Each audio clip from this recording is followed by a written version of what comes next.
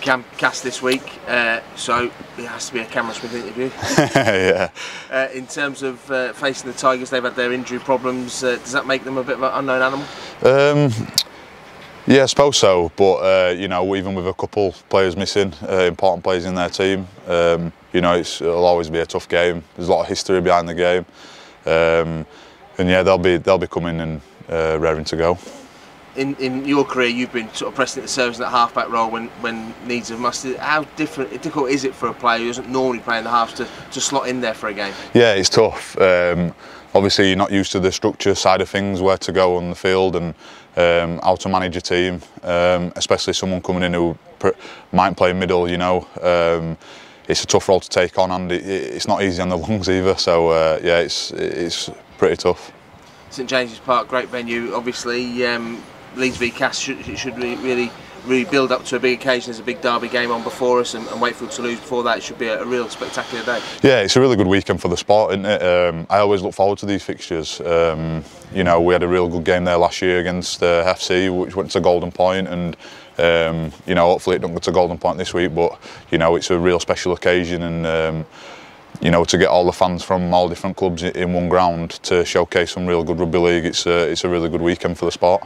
I mean, it is only worth 2 league points on the ladder, but it seems to be, in games, strange things happen at Magic Way. And you look at that game last year and the game before us, Catalan St Helens last year, they feel like sort of cup fixtures, don't they? Yeah, of course. You're not used to playing in front of that many fans on a weekend, and it gives players who have not necessarily played in the big games, you know, to be able to express themselves in front of a huge crowd. So I think it really brings the best out in some players, and you know, I'm sure that every other player who's playing on the weekend always looks out for this fixture.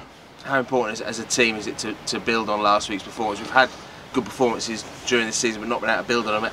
Is that the real test now? Yeah, I just think we speak about consistency, and you know, just approaching every game like, you know, we did last week, and we've done previously in the year. But we don't worry too much about, you know, anything else. Just knowing that we've got to turn up and give that consistent side to our game, and you know, hopefully come out and win and start, you know, knocking a couple of wins together.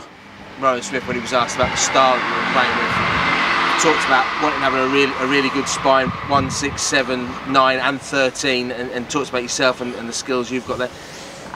That must give you confidence that Rowan's seeing you in that ball playing position there at loose forward. Yeah, of course, and any chance that I get to express myself and give other people in the team opportunity to express themselves too is, you know, we've all got to be on the same page, whether, like you say, all the spine players, and I think just in terms of how we play, it's just wanting to turn up for each other and, you know, have fun with the ball, and if we can all be on the same page, and you know, we can put in performances like we did last week, where, you know, everybody's moving in motion, and we'll be a tough team to defend against when everybody's on the same page.